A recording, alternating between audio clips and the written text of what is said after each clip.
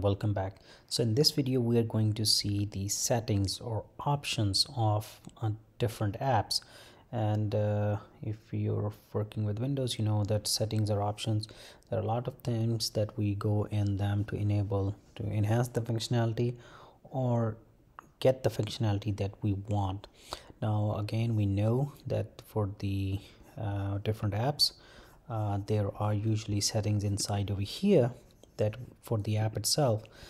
It's still in full mode, but then there are preferences that are built for through the system. So basically, in surprisingly, for the when you go through the menu bar for the settings or preferences, it takes you to Chrome's default preferences.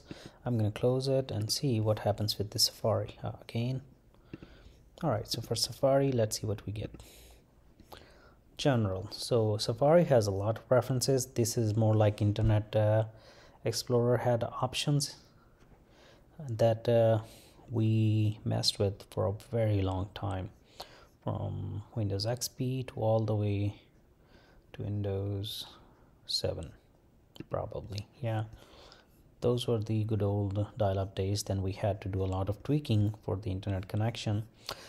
So let's go with the text editor right here. You can see now I have preferences for the text editor, and you can see which one, the format, the width, height, everything you can control from here.